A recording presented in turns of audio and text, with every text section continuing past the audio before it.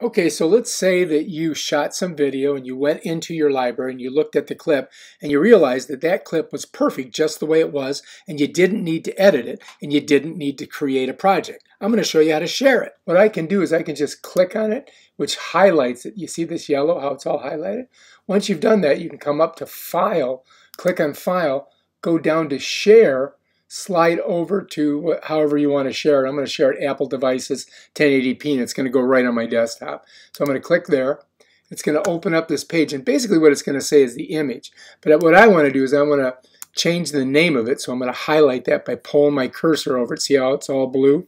And then I'm going to put in there how to make a video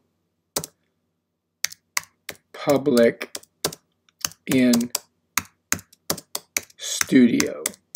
So now I got a name. Okay, so I can highlight that and I can hit Command C and then I can come over here and I can hit Command V after I've highlighted it and put it right in there.